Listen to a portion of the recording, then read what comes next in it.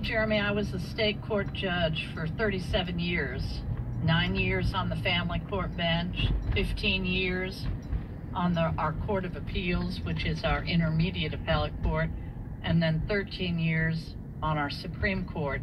And during my time, I saw the court system and the judiciary become more politicized.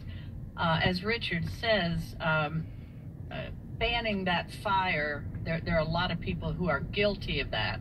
And I would think on the Supreme Court level, although Richard's definitely the expert there, I think the partisan confirmation hearings that the public views have not been helpful.